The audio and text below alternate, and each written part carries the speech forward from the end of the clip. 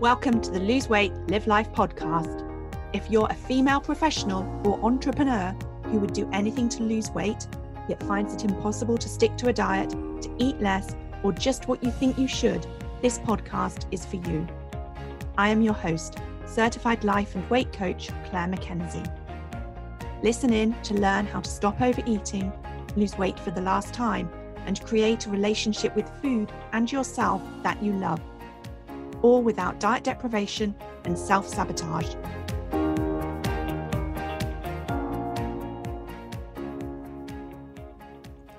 Hi everyone, and a very warm welcome to episode number 42. Today I'm talking to you about journaling, or what I call self-study. Journaling or self-study is simply the practice of observing, questioning and curating our own thinking and the emotions our thoughts create through writing.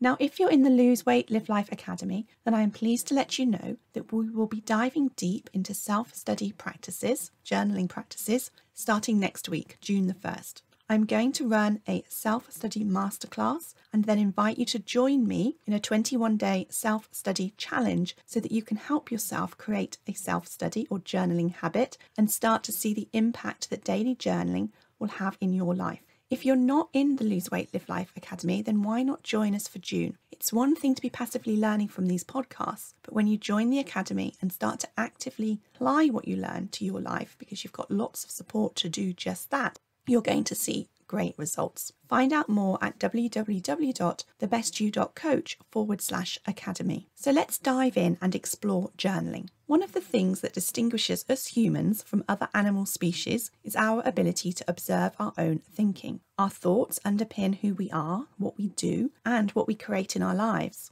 And having the ability to choose our thinking is a human superpower, but many of us aren't aware of our thoughts, let alone tapping into our ability to use our thinking to proactively help us become more of who we want to be and create more of what we want in our lives. Journaling can help you create a better relationship with food and lose weight. Journaling can also help you do things like let go of perfectionist thinking, let go of regret about things you may have done in your past, learn to accept or even love your body, figure out your life purpose, improve a relationship with another person. Journaling can also help you to learn to love your job, help you to reach a new life goal, and so much more. And there's scientific evidence to support the power of journaling too. According to a study conducted by Harvard Business School, participants who journaled at the end of the day had a 25% increase in performance when compared with a control group who did not journal. Another study by Cambridge University found that journaling helps improve well-being after traumatic and stressful events. Participants asked to write about such events for 15 or 20 minutes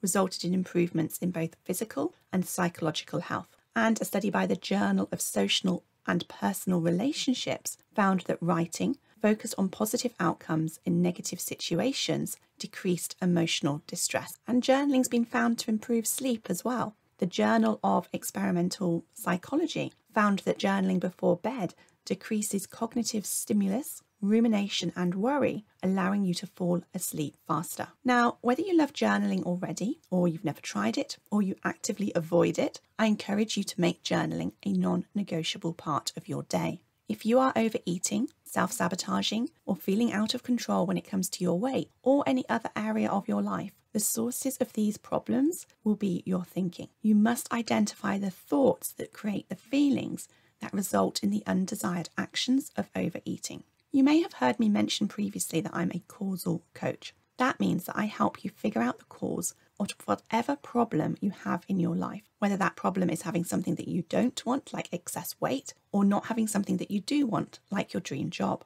Journaling is you empowering yourself to be your own causal coach because you will be figuring out what's going on. It looks at you being the captain of your own ship that is your life journey, rather than floating on the ocean in a boat drifting wherever the wind takes you.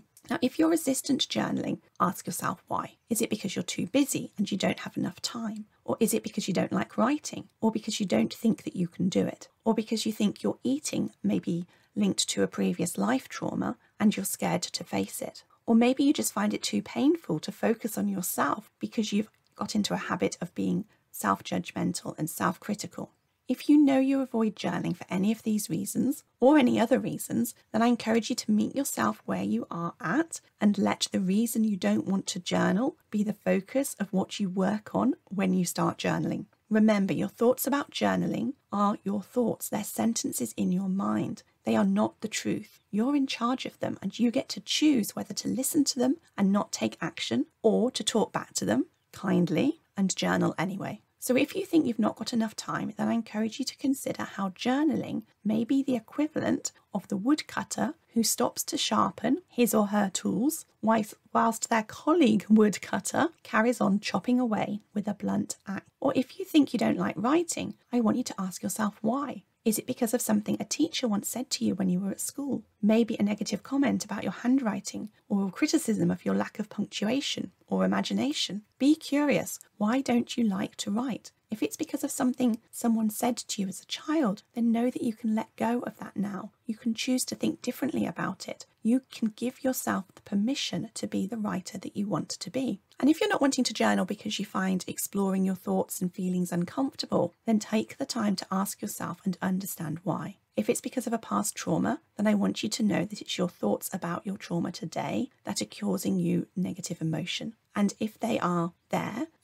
whether you explore them or write about them or not. When you explore them, you start to gain authority over them. And when you have authority over them, you have the power to change them and to give yourself relief in the present. And if you don't want to journal because you don't like seeing your thoughts, because you judge them and feel bad and think they should be different to what they are, then you're going to have the opportunity to learn how to be more curious and compassionate with yourself and learn the skill of stepping out of judgment because, well, there's just no upside to it. We sometimes think that being critical of ourselves is a way to ensure we change for the better, but I promise you it doesn't work that way. It's change that comes from a place of understanding and self-love and compassion that tends to be the change that sticks. And if you're someone who doesn't want to journal because you don't believe it will work for you, then you have the opportunity to see this belief as a thought, not the truth, and to shift your mindset into the belief of possibility. It's possible it could work for me. And experience for yourself that you have the power to create change and positive outcomes and more of what you want when you change your thinking.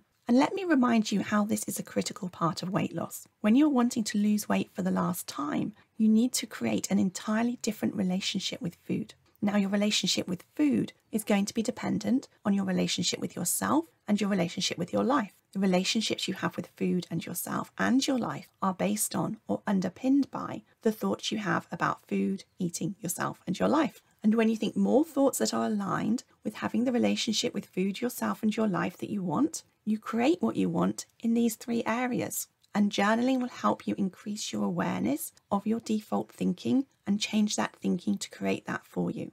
Because when you get those thoughts down on paper, it's easier to see them. It's like you've grabbed hold of them rather than having them elusively exist in your head.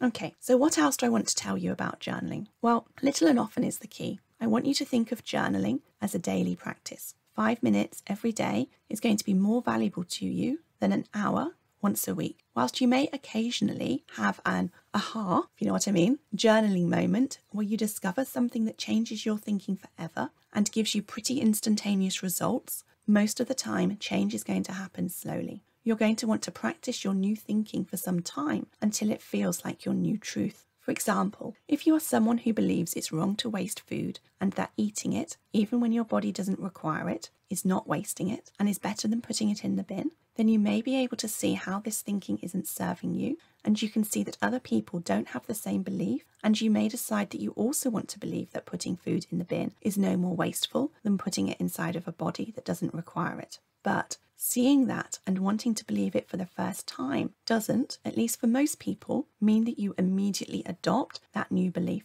Now, don't get me wrong, some of you will see the opportunity to think differently and it will immediately stick. But for most of you, it's likely that you will continually forget how you want to think about it and default back to the behaviour of eating everything on your plate, especially when you've done this for years or even decades.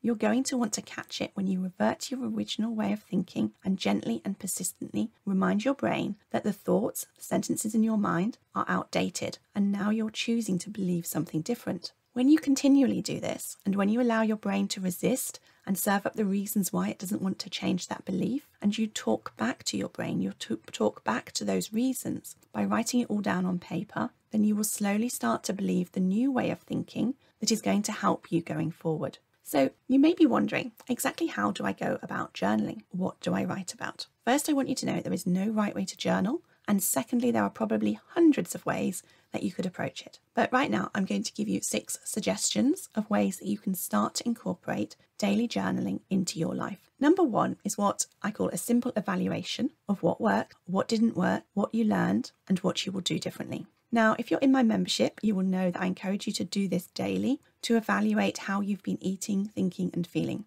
And I encourage you to do it fortnightly in terms of evaluating your food framework. But you can apply this simple questioning process to anything in your life. If you've taken up exercise, you can evaluate weekly by asking yourself what worked, what didn't work, what did I learn, what do I want to do differently next week. You can also use this simple questioning method if you're working on improving a relationship, or managing your finances, or working at being more organised, or working at managing your time in a way that works for you. There are so many opportunities with this one. It is really simple and really effective. Number 2 is the thought download. This is simply free writing whatever comes up for you. So I encourage you to start with asking yourself something like, how am I feeling? What am I thinking about? What's going on for me right now? And then continue to write and explore what you write and question what you write to uncover more layers of whatever is happening for you in the moment, of whatever is going on for you in your head. Number 3 is a suggestion of future-focused journaling. When we want to create something new in our lives, the more time we spend thinking and feeling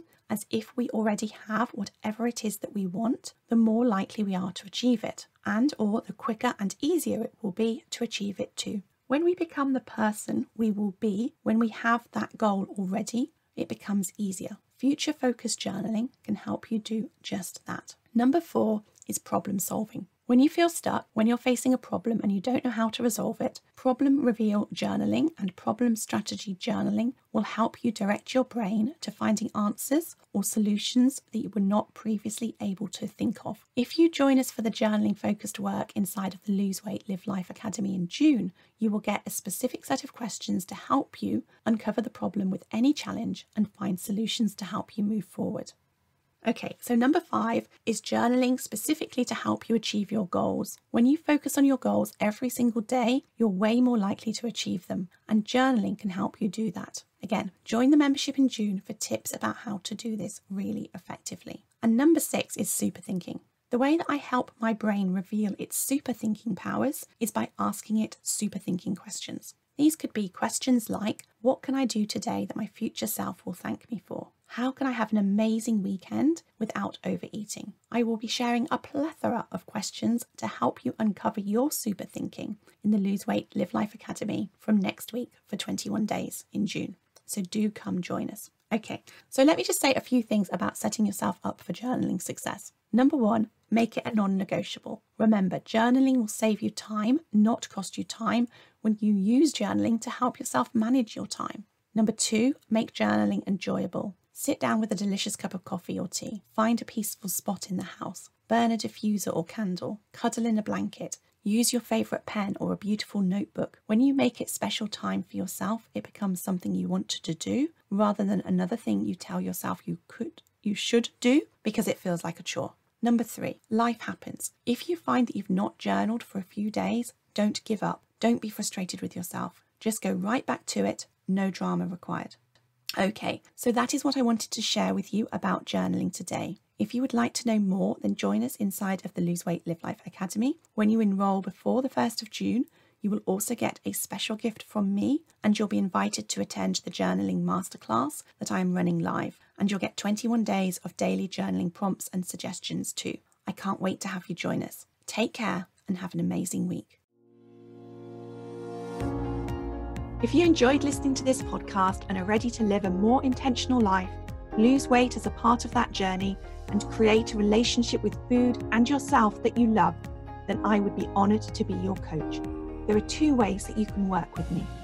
You can join my monthly membership program, My One Life Academy, that gives you self-paced learning, supported by twice weekly live calls and a whole lot more. Or you can join the waiting list for my next 6-month Lose Weight, Live Life Group Coaching Mastermind Intensive. Go to www.thebestyou.coach/coaching to find out all the details.